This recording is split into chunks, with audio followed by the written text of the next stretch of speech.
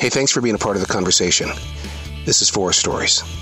I am the Poet in the Forest, a children's series that I penned out in the 1990s. Now, none of it would be possible if it wasn't for this forest right here in South Charlotte, North Carolina. I talk about it so much that I thought maybe it's time that you get to know what has inspired me for 30 years. Thanks for being a part of the conversation. Welcome back to the forest. Today we're going to be visiting a little lay of the land inside the forest that really isn't part of its natural birth.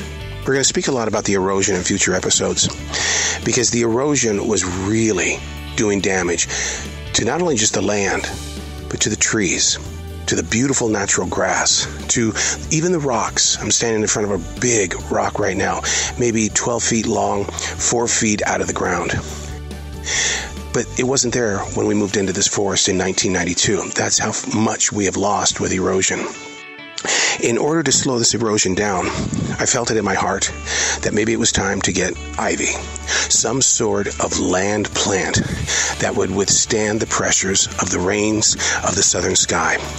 But I didn't go to a Lowe's or Home Depot to get this ivy. What I did was I went over to an area of Charlotte over on Carmel Road because a good friend of mine, all she talked about was how much her grounds were just overtaken by this ivy. And I said, man, that's what I gotta have. I gotta have this ivy. But this ivy it's a very deep green with layers of purple and blue. It's not like the typical ivy that you see climbing a tree. This ivy likes to flow with peace on the ground. And it's been here for so long, and it's withstood the test of time, which is the rain that's coming down so hard here in the south, especially when we have these tropical storms. But if it's still here in the chapters after me, just know in your heart that this ivy came from a different area and it found a place of survival inside this forest. Not because of me. It's because it had to make an agreement with everything that is natural in this forest, from the tall pines, the oaks, the elms, and even what we have here, which is the trees.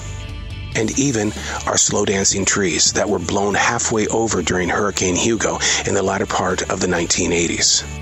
It's all presented in a way where the artist says, use your imagination, use fewer words and more inner energy to envision why this forest is not perfect, nor will it ever be perfect. But if you use your imagination, you'll be able to hear the music that is brought by the slightest of breezes. They will be cool at times, they'll be extremely hot.